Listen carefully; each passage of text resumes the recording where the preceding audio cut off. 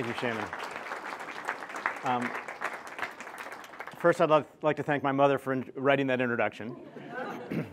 I'm honored to be here, and I'm also humbled to be here because to be able to share this journey with you today. And I'm obviously here as a professional and to share my experiences as a professional in helping people on their journey to thrive. But I'm also here on a personal journey as well, just like you. Because just like you, I'm sure, I've had, during the course of my life's journey, setbacks, challenges, failures, disappointment. I've also, thankfully, had some successes, some joys, some meanings, and some satisfaction. And so what I hope to do today is share with you some thoughts on this journey, moving from surviving to thriving. And so in this journey we're on, it never really ends, and it's never too early to start, and it's never too late to start. And the fact is that in terms of this journey, it never ends. Although, depending on your belief system, one could argue that it ends when we die. But the fact is that we're always on a journey going somewhere, hopefully. Although I guess one's journey could also be just staying where we are.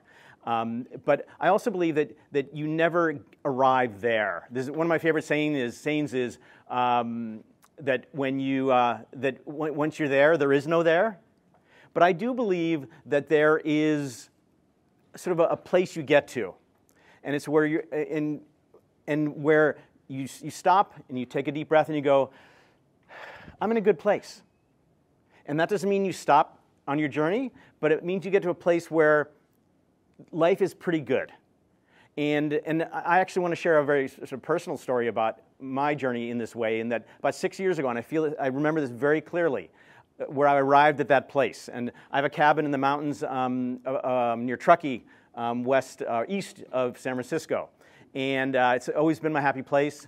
And one of my favorite things to do there is walk my dog, and also be with my family as well, of course. But for many years, I would walk my dog around this place, beautiful area, lake, and very serene. It was called Serene Lakes. And then one day I was out, 6 years ago, literally, 2019, and I was walking my dog, and all of a sudden I stopped and I realized something was different. And what was different was that my mind was clear. There was no negativity, no doubt, no worry, no stress. I was just there in the moment experiencing the beauty. And as I talk about that, I get a little emotional because it was a very powerful time. And so that for me was, I arrived there, but it was just sort of a way station. It was a really nice truck stop, if you will, along the way to the continuing journey that I'm on. And so today I want to share with you some thoughts on this idea that's very much aligned with the motto of learn, grow, and thrive. And it starts with 3 essential questions. And these are questions that I think are really important to think about and answer, because on a journey, you can't get to where you want to go or how to get there unless you can answer what I think are some important questions here. The first one is, who do you want to be? What kind of person do you want to be? And I'll tie a lot of things into that question, because if you don't know who you want to be, you can't become that person. Next is, what kind of life do you want to live? And again, you can't live a life that you don't know what it is you want to live. And lastly, do you want to have an impact, and what kind of impact do you have? And the fact is, very few of us can cure cancer or save the world in some other ways. But that doesn't mean that we can't have an impact on people. And it might just be playing a small role, medium, large, it doesn't matter. Because the satisfaction is having an impact on the world beyond ourselves. So, forks in the road. This is a metaphor that for me is very powerful and a big part of the work I do. And when I talk about a fork in the road, yes, oftentimes you come to forks in the road that have multiple forks, but let's just, for the sake of keeping things simple, talk about just 2 roads. And there's the bad road and the good road. And the bad road, do you know why they call it the bad road? Because it's bad. It doesn't feel, it feels bad, and you do bad. The good road, they call it the good road, of course, because it's darn good. You feel good on the good road, and good things happen on the good road. Here's the challenge. So, by the way, how many of you choose the bad road? Raise your hand if you choose the bad road. No, of course not. We don't choose the bad road. How many of you sometimes or sometimes often go down the bad road? Yeah, we all do. It's part of being human for sure. But taking the good road, it's what I call a simple but not easy choice. It's simple because, again, would you rather go down the bad road or the good road? Duh, of course the good road. But it's not easy because there are a lot of forces, which I will describe later, that pull us down the bad road. So the good road, it's not our natural way to go very often as human beings. And again, I'll explain that why in a little bit. But to take the good road, it takes awareness. You have to know you're on the bad road. You have to know what the good road is. Because if you don't see the fork in the road, what are you going to continue to do? Go down the bad road. Unless you have a monster truck, maybe you can go off-road or something like that. But bottom line, you're going to stay on the bad road if you don't have a way of getting off. And then, though, it's commitment. Because, again, as I'll get to in a little bit, there are a lot of forces pulling us down the bad road. And so we have to make a commitment to take the darn good road. And the last part is persistence. It takes a lot of effort to continue taking that good road when we're being pulled down the bad road. The good thing about the good road is that it's self-reinforcing. How many of you have been down the good road lately? Yeah, I'm sure all of us have. How's it feel? Good. And if you go down the good road and you feel good and good things happen, what do you want to do next time? Take the good road. So what happens is it becomes self-perpetuating as well, where you take it more and more, and do you know what happens to the bad road? It becomes overgrown with weeds until it's no longer there. Now, the unfortunate reality of life, of course, is that there's another bad road down the road. And so we're constantly facing these forks in the road. But this idea of having this tangible image of I can go down the bad road or to go down the good road helps make it easier to see the bad road and then take the good road. So first fork in the road is simply take the good road. And just being aware of that idea of like, what road am I on? And is it the road I want to be on? That's a powerful first step. Now let's talk about survival versus thrival. I've been using this concept for many years. And when I first started using the word thrival, I thought, gosh, I've just created a new word. But then I looked it up on the internet, and it's been used before. We just don't hear it very often. And so let's start with survival. Survival is humans' most powerful instinct. Now, I want to step back for a sec, and I'm going to talk a little bit about evolution. At the same time, I want to be respectful of those. Some of you might not believe in evolution. And if that's the case, then I encourage you to just focus on the areas that I think we can all agree on, and hopefully you can gain benefit from it. So the human instinct to survive, it is the foundation of everything that we've become. Because without our ability to survive, then life ends. I also want to be very respectful of the use of the word survival. Because our use of the word survival in this room is very different than the use of the word survival for millions upon millions of people around the world, where they're literally trying just to survive. So I want to be very clear on that distinction. We are all very fortunate that we're able to be here at CUSM, and we're mostly healthy, and we make some money, and we can live our lives. That alone is worth being very grateful for. But because of our nature that I'll get into, we want a little more, and that's not a bad thing. So we also have this other instinct, and it's called the thrival instinct. We have this drive to thrive, this drive to grow, to challenge ourselves, to push our limits, to seek new boundaries, to boldly go where no person has gone before, if you're a Star Trek fan. And if you think about all the advancements that have occurred in the last 250,000 years since we became officially Homo sapiens, whether it's developing the wheel, agriculture, automobile, the internet, all going into space, all these different areas, that has been driven by our thrival instinct. Here's the problem. Whoops. Okay, made a mistake. Is that survival and thrival are in conflict. So survival is about safety, it's about comfort, it's about security. And don't we all want to feel that way? We are wired to want to feel that way. Because on the Serengeti 250,000 years ago, if we didn't feel safe, secure, and comfortable, what was likely to follow? Death. By clubbing or being eaten by a saber-toothed tiger. I'm not sure saber-toothed tigers existed at the same time, but give me some latitude here. The problem with survival is that it can produce stagnation. And this is where there's that conflict with thrival.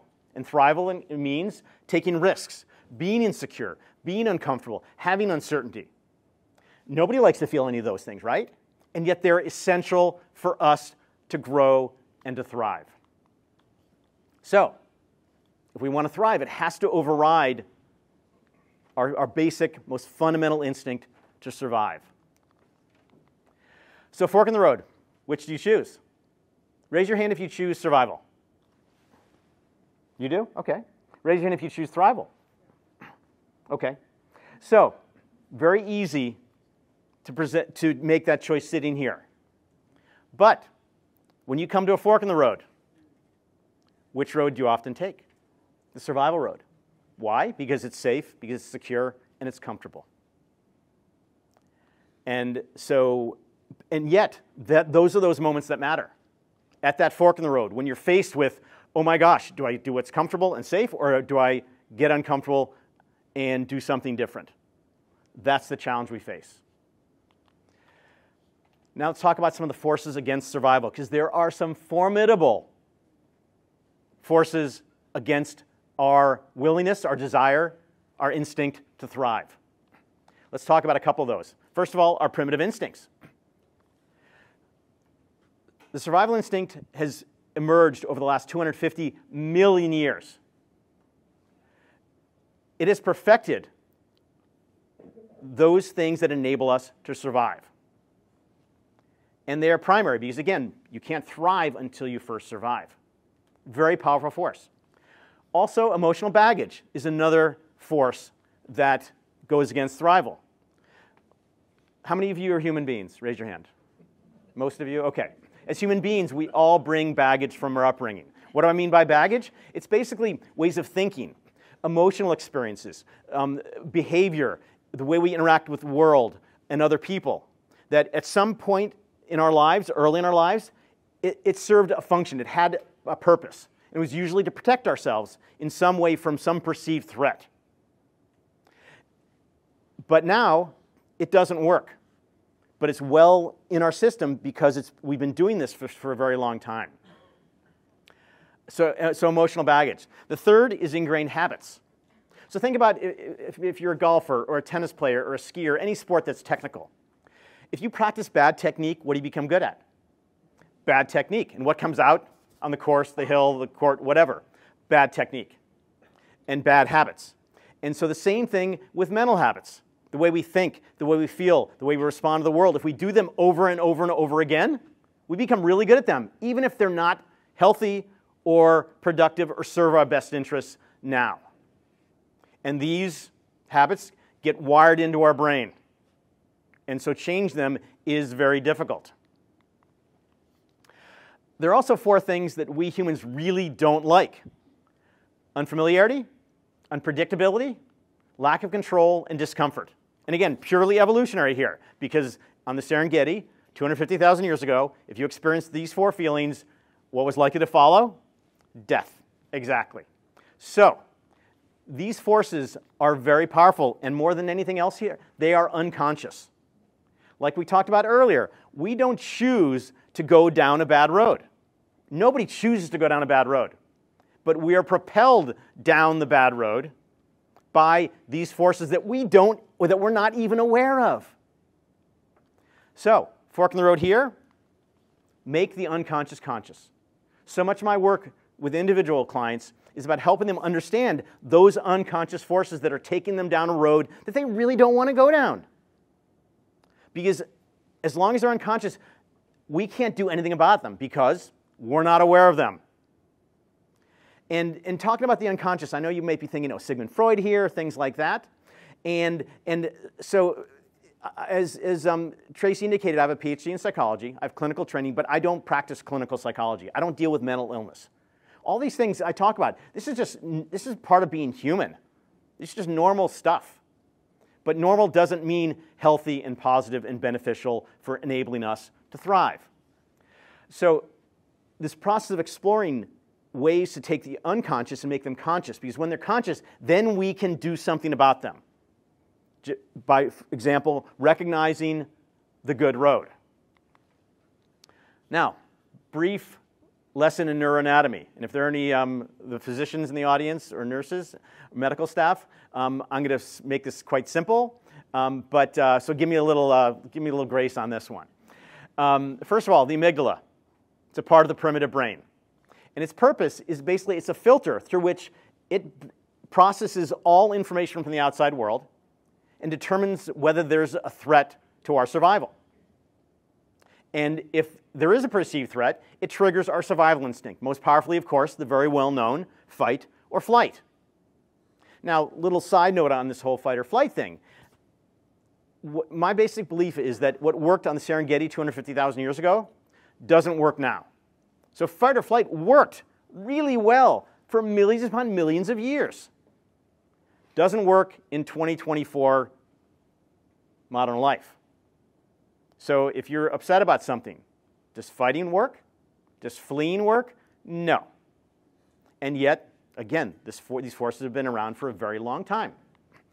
Then we have the prefrontal cortex, what I call the PFC. And that's part of the evolved brain. And it's really what separates us from animals, because animals don't have the ability to make choices. They simply act on their instincts. And it has to do with executive functioning. Now, I'm sure a lot of you are familiar with this phrase. It's very popular in school these days, especially with teenage boys.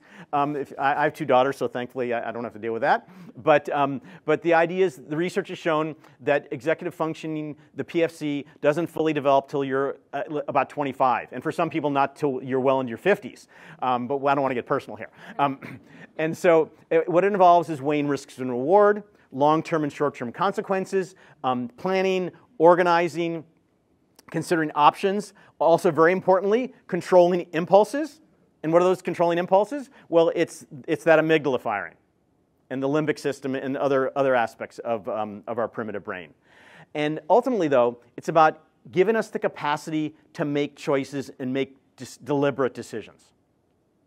And so much of my work, and I say this sort of humorously but also seriously, is that it's about who wins the battle. Does our amygdala win, or does our prefrontal cortex win? And in order to thrive, your PFC has to win. Now let's talk about fuel. This is a little bit metaphorical here, very different from anatomy, but it's also, for me, a very powerful message as well. So we are all driven by fuel that propels us forward. It propels us to behave in certain ways, to feel certain things, to think certain things. To thrive, you need to be running on 100% pure rocket fuel. Now, being realistic, it's not going to be 100%, but if it can be 90 to 95%, that's pretty good fuel. The problem is that our fuel can be contaminated. And how can this fuel be contaminated? First of all, kind of like I talked about earlier, by our primitive instincts, by our emotional baggage, by those ingrained habits. But more than anything, it's contaminated by fear. Fear, which served us so well for so long in our evolution, no longer serves us in most situations as we're trying to thrive. So the fork in the road is to know your contaminated fuel. Know what fuel you have in you, tied in with those 4 areas that prevent you from thriving. Now, let's talk about rocket fuel. This is the fun stuff. Your rocket fuel comes from 3 sources. First, your emotions. Now, I've sort of painted emotions as this bad thing because they've evolved in certain ways to help us survive. But in fact, again, it comes from the primitive brain. Its purpose is to motivate us to action. So if you think about all the emotions we experience, they all serve a purpose to get us to do something that helps us survive. So fear, what does it motivate us to do? Run away, right. How about anger? Fight. How about disappointment? Persist, keep trying. Frustration, persevere over the obstacles keeping you from getting where you want to go. So you can go through every single emotion. They all serve a valuable purpose. And we talk a lot about good and bad emotions. Well, in the research world, they don't talk about that because every emotion is good or can be good. We talk about unpleasant emotions. Nobody likes frustration or sadness or anger or fear. But they are valuable tools, if you will, to help us know what the situation is and, in some cases, how to respond. The second source of rocket fuel is our values. And our values come from our evolved brain. Animals don't have values. They're driven, again, by one thing, their instincts. Their purpose is to provide, the purpose of values is to provide direction. And I'll get into that in a little more detail in a second. The last one, and we're going to get a little squishy here, I'm sorry, and I call this the spiritual brain. Now, I have to admit I'm not a very spiritual person, although my late mother-in-law, who was a Buddhist for like 35 years, called me a closet Buddhist. Because I didn't speak the language of Buddhism and spirituality, but I guess she thought I lived a fairly spiritual life. So I'm willing to go with that. And the spiritual brain, its purpose is our guidance system. And again, I'll talk about that in more depth in a second. So think about that idea about your rocket fuel in terms of your emotions, your values, and your true self. And the fork in the road here is know your rocket fuel. Because you can't tap into that rocket fuel unless you know what it is. So let's look at each of these three sources in a little more detail. First of all, emotions as rocket fuel. Contaminated emotions. Here's a good list of them. Fear, anger, frustration, jealous, envy, resentment, guilt, embarrassment, shame. How many of you want to feel those emotions? No, that's like cringeworthy emotions, for sure.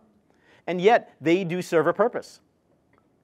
For example, guilt, embarrassment, and shame, they evolved to ensure that we stayed within societal norms.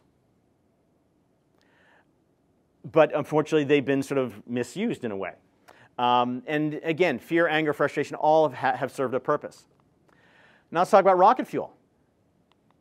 Love, joy, passion, excitement, pride, inspiration, satisfaction, all these. How many of you want to feel these things? Totally. Absolutely. She's super excited back there. Way to go. Yeah. And this is the rocket fuel because there's no contamination in this.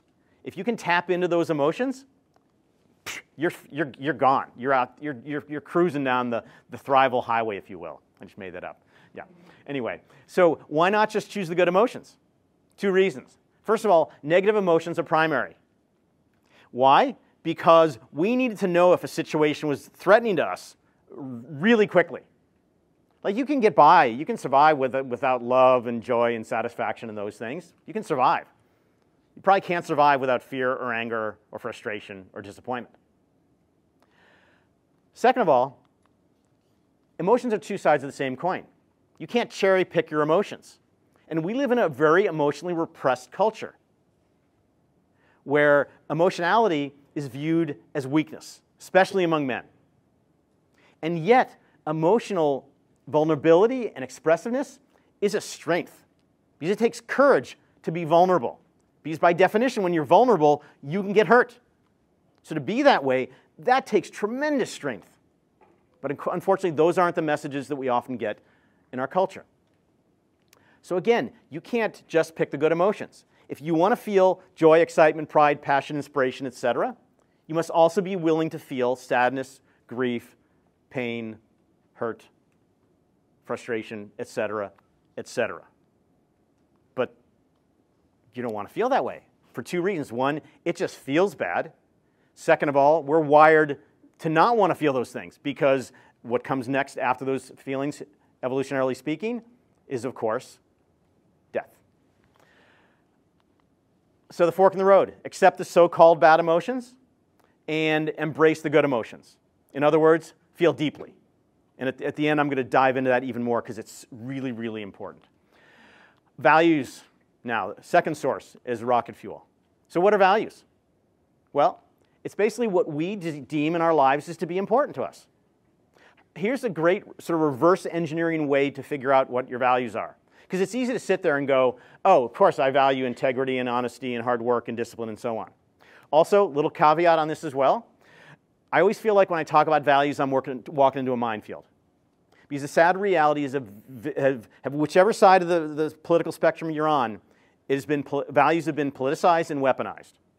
But when I talk about values, I talk about values that pretty much everybody, no matter what your belief systems are, we can all agree on.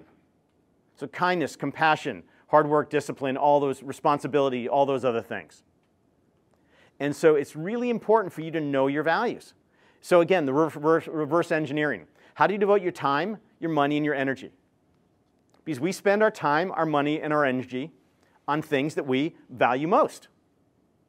So I value physical activity. And so I spend my money and my time training for triathlons and buying bikes and such. If you value giving, and that's not to say I don't give, but yeah. Anyway, that's where you put your time, money, and energy. So it's important to really think about what do you value? And stay away from the cliches and say, okay, but what values am I living? So values determine our destination.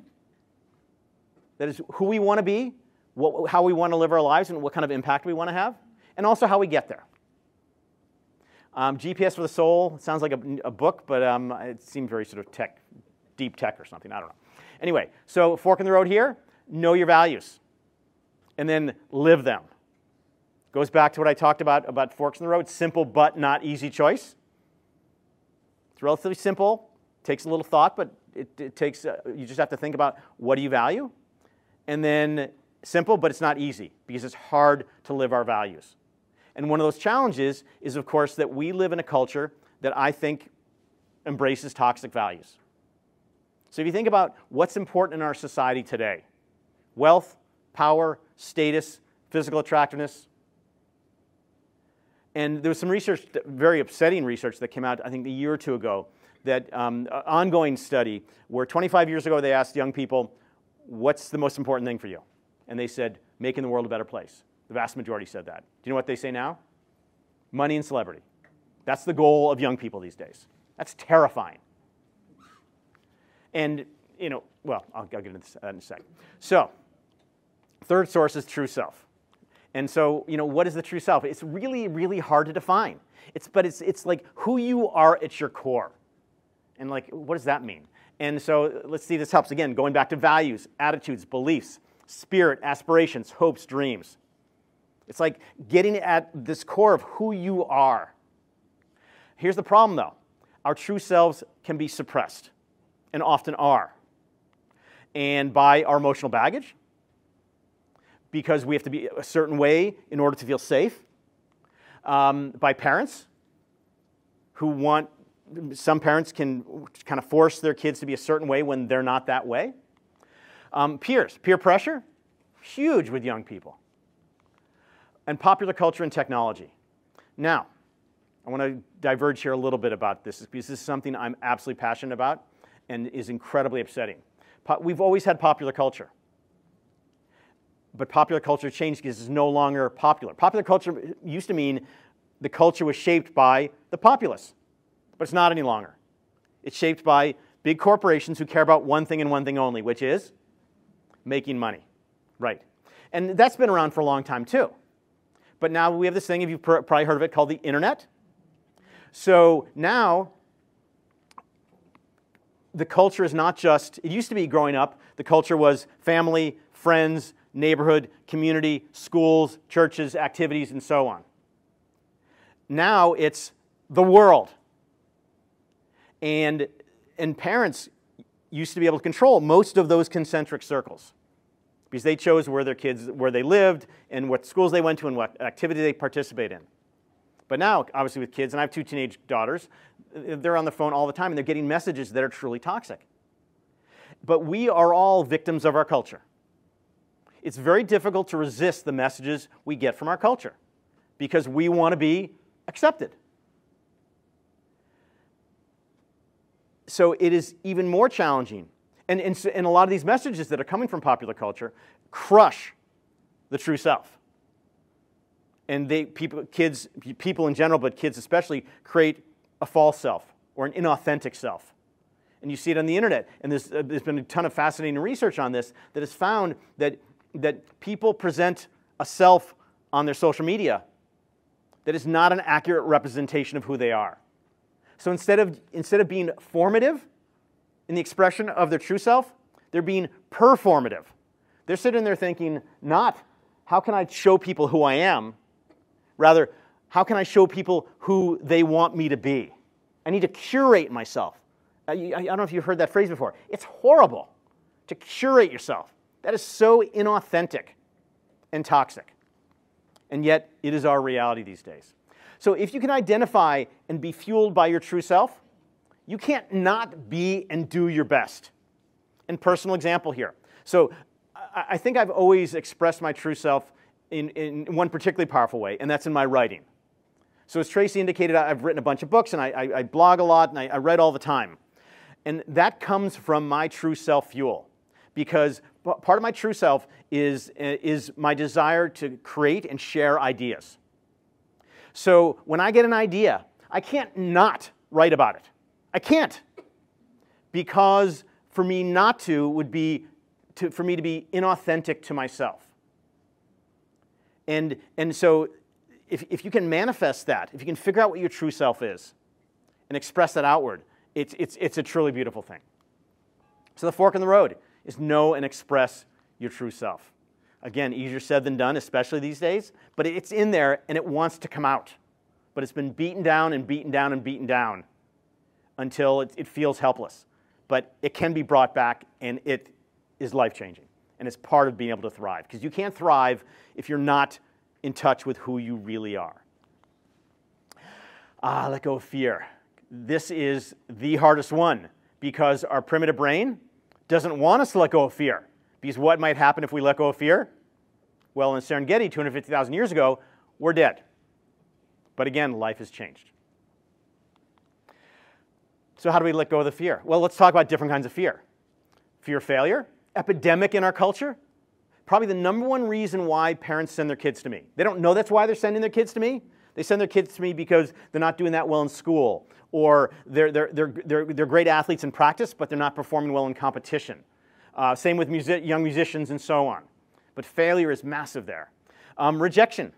There's no more powerful and personal form of failure than rejection. And as somebody who, I'll tell a story about this in a little while, as somebody who's been rejected an awful lot in my life, there's nothing hurts more, because there's only one reason. What's wrong with me? So it's an attack on us personally. How people view us. We are social beings, and we have a strong need for people to view us in positive ways. So we engage in what's called impression management. And in social media, that's exactly what kids are doing. They're engaging in social media to make sure that other people see how cool we are. But more fundamental than that is how we view ourselves. How we view ourselves. And so a lot of times how many of you mind read? Raise your hand if you mind read. Okay. How many of you, thank you. How many of you think like, oh, she or he is thinking this about me? How many of you do that? Yeah, we all do it. None of us can mind read. But actually, yes, we are all mind readers. But only one mind. Whose mind is that we're reading? Ourselves. So when we think other people are judging us, the chances are they're not even thinking about us. We're not that important to most people. Because what are they doing? They're sitting there thinking like, oh, I wonder what they're thinking about me. So ultimately, we're thinking about ourselves and how we view ourselves. And another scary part of that is the fear of confirming that they will see who we really are. And this goes to imposter syndrome, which has become a very popular concept. They'll see that I'm not that smart, or I'm not that interesting, or that I'm not capable of love, and I'm not that worthwhile. Whoa. That's something to fear. That's painful stuff. But whatever you fear isn't really that bad. Because another interesting thing about this, so I talk about all these things we fear. It's not really those list of 5 things that we fear. It's the emotions we think we're going to feel if those things happen. That it will be absolutely devastating.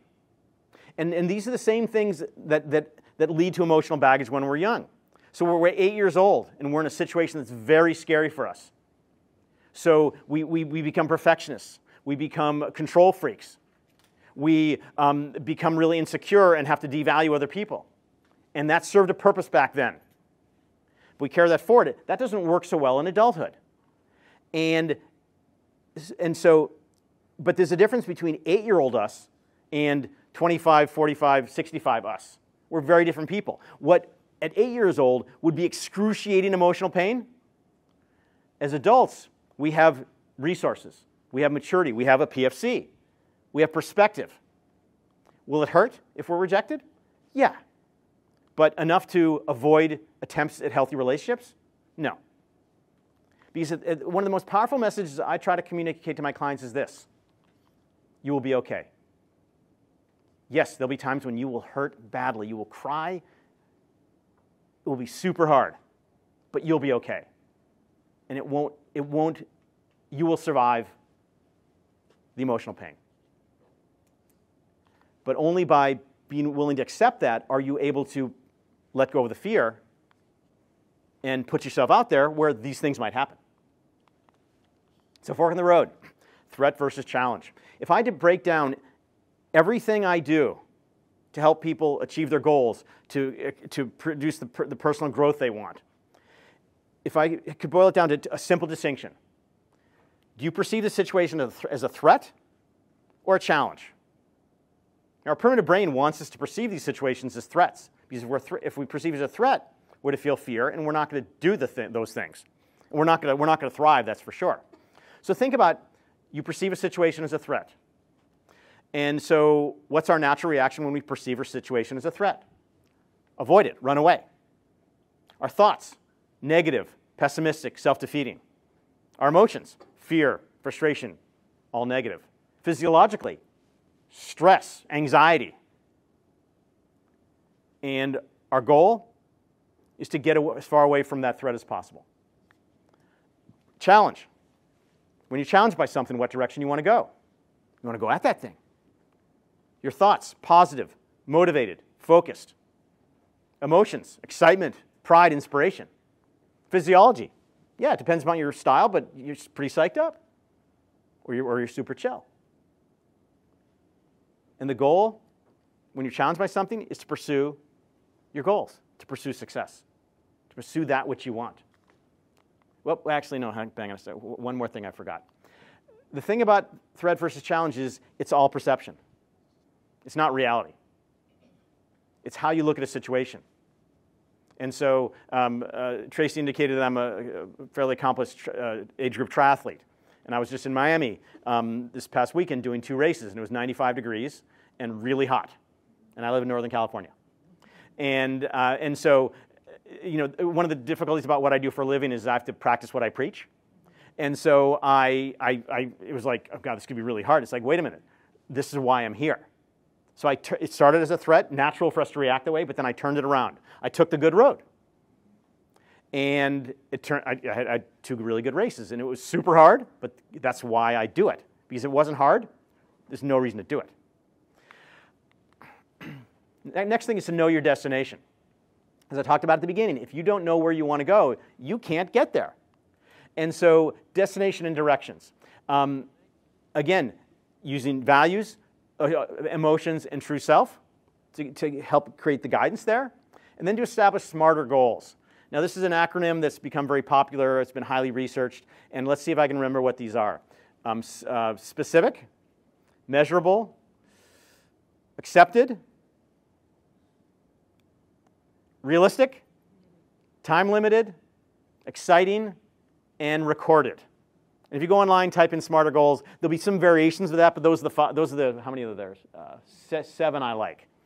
And because if you don't know how to get somewhere, and part of thriving is aspiring to achieve certain things. And I believe as part of our our thrival instinct, one of the great powers in our lives is the ability to set a goal, pursue a goal, and achieve a goal. It's immensely satisfying, as you all know in your work and personal life. Another big part of this is what I call the 3 C's. And the first one is conscious. And like I talked about earlier, you have to make what you want to do to thrive conscious. Because if you don't, you can't take the good road.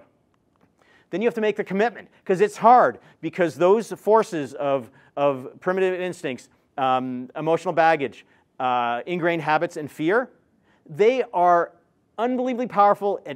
They want to pull you down the bad road. So you need to go, wait a minute, I'm taking the darn good road. So that commitment's important. And lastly is consistent. You have to do it every single time until it becomes a part of what you do. And again, simple but not easy. It is a moment-to-moment choice because life is full. Every day, life is full of forks in the road. Some inconsequential, what should I have for lunch? But even then, that can be consequential because maybe you're trying to eat healthier. But you know, those cookies look really good. So being aware of those moments where there are forks in the road rather than just continuing your life down the bad road because that's the way you've always done it. So the fork in the road, let your rocket fuel propel you. This one is so central to my true self and to what I think is absolutely necessary for all of us to thrive, is taking your shot. Because the reason why most people are unsuccessful is because they simply don't take the shot. So what's the risk of taking your shot? Well, you might miss. And if you miss, you might feel bad. What's the value of taking your shot? Now, let me see if I can remember all these. The first is you give yourself a chance to succeed. You give yourself a chance to score. Second of all, even if you miss, you'll feel pretty good about yourself. Why? Because you at least took the darn shot. Third, you won't have any regrets. Because what can often happen if you don't take the shot, after you go like, I wish I'd taken the shot. There's no Wayback Machine, if you have to be pretty old to know that reference from a cartoon when I was a kid. There's no Wayback Machine. You can't change the past, but you can change the future. So you have another opportunity, another fork in the road. And the final win is you score. And because I believe if you keep shooting, you're going to score sooner or later. Or maybe you need to change games. So two great quotes from Michael Jordan, first of all. A Nike poster from years ago. It said, I was given the ball 26 times with 10 seconds left and the winning shot in my hand. And I missed. What made him the GOAT, although I don't want to get into it with LeBron fans here, is that it didn't prevent him from taking the shot. Because I'm sure they have this statistic out there, but for those 26 he missed, he probably made hundreds that won games over his career. And then Wayne Gretzky, again, maybe my all-time favorite quote, I missed 100% of the shots I didn't take. And you wouldn't believe the number of kids I work with, young athletes, who like soccer players, they have the shot and they pass it off. Why? They're afraid to miss. So make taking your shot your goal. And I'm going to get to something even more powerful than that. So I'm going to tell you a little personal story, embarrassing, but for me it's very powerful. So when I was in high school, when I was 13 years old, I was 4'9", 89 pounds. A little guy, late to develop physically. I was terrified of girls. The idea of asking a girl on a date was just horrific for me. I couldn't do it. Plus, I was introverted, which I still am to some degree, and I was also super shy. But when I graduated from high school, I was going to college in the fall, I decided enough already. So I set a goal for myself. And I guess one could say this is a smarter goal. I set a goal of I'm going to ask 5 girls out that summer. And this was not easy because I was working for a number of years in high school. I worked as a carpenter in an aircraft plant outside of Hartford, Connecticut. And so they're all grown-up women instead of I was like 18 or something. And so I used a lot of the techniques that I talked to the young athletes and the performers that I work with, positive thinking and breathing and visualization and things like that. And that summer, you know what? I asked 5 girls out. They all said no. Success or failure? Why? Right. A lot of people say failure because I didn't get the date. But that wasn't the goal. Why? Because I couldn't control that. I asked those 5 darn girls out, and they were the ones who lost out because they didn't say yes. But that wasn't the point. I took my shot. And ever since then, literally, a part of my true self, a part of my value system, part of my emotions has been in every aspect of my life. I've been willing to take the shot. Because I realized, was I disappointed when these girls didn't want to go out with me? But I realized that I was okay. I'd survive. And so that has guided me, because I can assure you, until I finally got married, I had young women say no to me a lot. But I kept trying. I kept taking the shot until I found somebody who I fell in love with, and life is good. So be willing to take the shot, recognizing that if it doesn't work out, I still felt good about the fact that I took the shot. So fork in the road. Make taking your shot not even just a goal. Make it a habit. Because that way, there's no fork in the road. So let's say you have an opportunity, and it could be work, it could be relationships, whatever it is. And if there's a fork in the road, you still have to make a choice. But if it is part of your value system, of your being, there's no choice. It's just, I'm going down the good road. I'm taking the shot. Simple. That's the place you want to get to. But it starts with those times when it's like, survival kicks in. Oh my God, I'll be rejected, or I won't get the job, or something like that. But what happens if you do? And I'm a strong believer that with anything in life, they say 90% of success, Woody Allen said 90% of success is just showing up. That other 10%, though, is putting yourself out there and taking the risk. So next time you're in that situation, see if you can recognize that fork in the road and go, I'm taking the shot. And whatever happens after, you'll feel so good because you took the shot. And you know what? You might score. And sooner or later, you will score. That's what I believe. Okay, before I wrap things up with some deeper stuff, I want to come back to some very practical stuff. And that's this idea about metrics for thriving. One of the hardest things about the work I do is that it's not tangible. The mind is like grasping onto fog. Whereas I use the example of physical conditioning. It's very tangible. You go into the gym, you lift weights that actually you can touch and feel and measure. And if you keep doing this for a while, you get stronger. With the mind, it's hard to notice these changes. But I want to share with you a couple of ways that you can make your progress more tangible. First of all, the way you think. When you start thriving, when you start taking the shot and going down the good road, you start thinking differently. From negative, doubting, self-defeating, to positive, optimistic, and supportive. Emotions, you start feeling differently. And that fork in the road I experienced 6 years ago, I started feeling differently. I was happier. I was more at peace. And I wrote a blog post about this a long time ago that in many ways happiness is simply the absence of angst, the absence of stress, the absence of anxiety. Because then it's like, you feel okay. You feel different physiologically. You're more relaxed. You sleep better. You feel better. Because your body's no longer just surviving. Your body language. Closing off, people sense that. And you open up. And that's an important thing I'm going to talk about in the next slide. How people respond to you. When you're thriving, when you're happier, when all these positive things are happening, people sense that, and they're going to want to come to you. Whereas if they feel like tension and defensiveness and so on, I can assure you, I've experienced that a lot in my life. And if I have any regrets in my life, it's that I sent that message out because it kept people away from me. How you respond to people. All of a sudden, it's like you want to engage with people instead of like this. Edges of your personality. And again, this I suppose is come from a personal place, not a professional one, is that I was not the most popular guy in the world in my professional life, or in my personal life for that matter. Not that I was a jerk or anything, I had an edge because I was defended. I was protecting myself from being hurt. And as I matured and figured all this stuff out, the edges rounded. And I became softer and more likable. And the feedback I get now is that I'm a fairly likable fellow these days, which is really gratifying for me. Relationships change. They get deeper, they get healthier, they get more positive, they get more emotional. Now, wrapping things up, 10 ways to thrive. First, embrace your humanity. We live in a world, in a culture where the messages are we have to be perfect. Perfect looks, perfect car, perfect house, perfect everything. That is really tiring, being perfect all the time. One of the most important things that I've seen in my evolution is that I've embraced my humanity.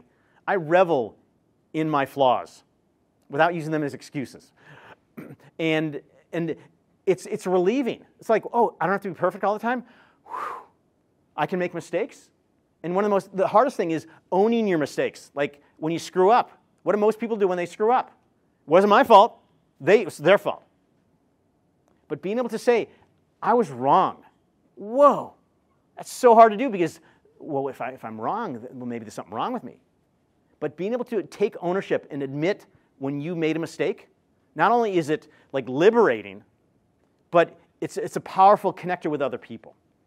So embracing your humanity, not using them excuses, but saying like, I make mistakes, I screw up. and then be able to say, I'm sorry. Here's a great little exercise. Next time you did something wrong, say, I'm sorry. And then do you know what kind of punctuation you want to put after that? What do most people do? They put a comma. And what's the next word they use? But, exactly. And all of a sudden, they've taken away the accountability, the ownership of the apology. So just say, I'm really sorry. I hurt you. Period. Wow. That is like glue to healthy relationships. Pursue success is defined by your values. Really tough these days, because these days in our culture, again, it's about wealth, status, power, etc. Figure out what you value and use that as the markers for how you define success. For me, I mean, I earn a decent living. I'm not wealthy by any means. But for me, my purpose and passion in life is to create and share ideas that make people's lives better. That's success for me. Not all the books, all those things. Those are just manifestations of my purpose in life. Focus on the process and not the outcome. Again, we live in a world where it's all about results. You got to win. You got to be the best. Really tough for young kids, for sure, with grades and in sports and the arts and so on. The problem is that people think that the way you get results is to focus on results. The exact opposite. If you focus on results, well, first of all, think of it this way. When does the outcome of anything you do happen? At the end. If you're focused on the end, what are you not focused on? What you need to do to get there, to produce the outcome. Also, what makes us nervous? Is it the process or the possible outcome? The possible outcome, most in particularly, is failure. But if you focus on the process of what you need to do to perform your best and be the best person you can be, you're likely to perform well or be good, and you get the outcome you want. So focus on what you need to do to get where you want to go, not focusing on where you want to go. Live with abandon and without fear. Whatever you do, throw yourself into it, 100%. First of all, that's the only way you're going to be truly successful. And again, it goes back to, I mean, this is the Holy Grail, I suppose, metaphorically speaking. If you can do everything without fear, you're liberated, you're free. You're going to throw yourself 100% rocket fuel into everything you do. And you might not become the number one best in your field, but you're going to become pretty darn good. And it's going to feel really good. Feel deeply. This is massive, people. Feeling deeply is really hard. It goes back to the two sides of the same coin. Because you cannot just feel deeply about the good stuff. You have to feel deeply about everything. Allow yourself to feel bad. If you don't, it's not like it goes away. It goes into what I call our chamber of pain, which is like this like little tank deep inside of us that we stuff all the pain we don't want to feel in. We crank the hatch down like a submarine. Problem is, unlike submarines where they're waterproof, the gaskets on the hatches, in our chamber of pain it leaks out. And it comes out in anxiety, stress, worry, doubt, fear, unhappiness. Allow yourself to feel bad. Cry if you feel bad. If you're angry, don't yell, but express it. It's the hardest thing in the world to do because it feels bad. But that's how you ultimately feel good. Because it enables you to also to not only let out all that bad stuff, but also lets you express all the good stuff. Be grateful to yourself and others. This is something that, I don't know, it hasn't been that long for me. Been able to do. It's like every person, whether it's a checker at the supermarket or really hard to do sometimes customer service on the phone, is just be grateful. They're doing the best they can and they help. And so I'm always like, thank you so much. You're such a pro. Whatever it might be. Look for those opportunities. And there's a ton of research out there, as you probably know, that gratitude is bidirectional. When you express gratitude towards somebody, they feel better. And we feel better. So it's a win-win. But when you get cranky and you're busy and stressed out, it's like, I don't have time for that. And then be grateful for yourself because you're doing some good stuff. People care about you. You care about people. You're trying to make the world a better place, being here for sure. Do the hard stuff first. You know, we don't like to do the hard stuff first because it's hard. So we put it off. And then we either don't do it at all or we do it really poorly because we don't have enough time. Do the hard stuff first because that way you don't have to worry about it. This has been a philosophy of mine with physical training, for example, and my conditioning, my sport training. It's like I want to do the hard workouts first because then I don't have to worry about them. I can put them behind me, and everything else is just easy. So next time at work, if there's a project you don't really want to do, you're thinking about it, think about this moment and say, okay, I'm going to do the hard work first. Because ultimately you want to get it done and you want to do it well. Because it's the hard stuff that makes you successful. The easy stuff, anybody can do that. So prioritize and jump into the hard stuff. See it as a challenge, not a threat. Establish deep and nurturing relationships. Again, this is something I was not good at for a long time in my life, and it's probably my greatest regret as a person. And I've been correcting it and been doing a pretty good job of it. And again, that goes back to that idea, it's never too late. But relationships, those are ultimately what we're about. Be open. So this is an interesting one. And this goes to threat versus challenge. When you feel threatened by somebody, let's say somebody's coming at you, you go like this. And metaphorically, we do this all the time to keep people away from us, to protect us from getting hurt. And I use this other metaphor of a castle. So we're afraid. So we build this giant castle with really high walls. Think like Monty Python, medieval England. And it works really well. As long as we're in that castle, we are safe. But what does that castle turn into? A prison. Yeah. You can't get out. And nobody else can get in. So you're safe, but you're alone. And if you can walk out of that castle, which has become a prison, you'll find out it's not that scary out there. And so here's a great exercise, and I do this with the athletes I work with before they're about to compete. I want you to open your arms. Everybody try this. Just open your arms. As a general rule, this is an uncomfortable thing to do. Because what are you doing? You're making yourself vulnerable. And this is a very primitive thing. On the Serengeti 250,000 years ago, if a rival tribes person comes at you, he or she's got a big club, and what might they do? Pummel you to death. But maybe they just need a hug. Okay, you can put your hands down if you want, or keep them out if you want. And so there are two benefits to opening yourself up. Literally, this is a physical manifestation of a very powerful emotional experience. When you open yourself up, two things happen. One, people want to come to you because you're sending them a signal. You are open to their entering into your world with a hug or just connection. Also, if you're like this, you're keeping yourself in. You're not allowing yourself to express who you are. You cannot be the best at who you are unless you open yourself up and, again, make yourself vulnerable. But then you can take all that energies inside of you, and this is the spiritual side of me that I'm still not entirely comfortable with, is by opening yourself up, you can let yourself out, and people can see who you are, and you can fully be who you are. And sometimes that's not going to work out, and you're going to get hurt. But sooner or later, you find your people, or your person, or your organization, and then it's like, I'm home. Lastly, no regrets. This is one of my most fundamental personal values. One of my major goals in life is when I'm lying on my deathbed, 156 years old, I want to look back at my life and go, things didn't always work out the way I wanted because that's life, but you know what? I left it all out there. I've got no regrets. I wouldn't have changed a thing that was in my control. Every chance, I went for. Every risk, I took. Every shot, I threw up there. Because that, for me, is a life worth lived.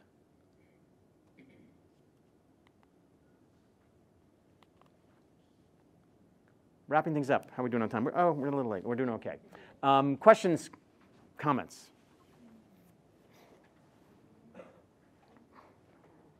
Anybody?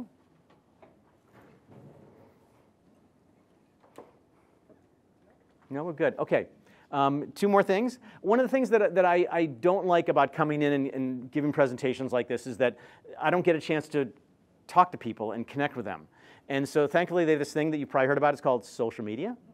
And so if you have questions, if I can help in any way, if you want to follow me in my writing and read my blog, whatever it might be, you can go on to the three big ones, of course. And if you have personal questions you want to ask me, feel free to reach out. I so appreciate when people just are willing to ask me a question because it's like, oh, that's pretty cool. Lastly, is thank you. First, thank you, Tracy, and thank you, Shannon, for all the great work you've done. I give a lot of talks around internationally, and oh yeah, please, yeah. And there's nothing like working with pros.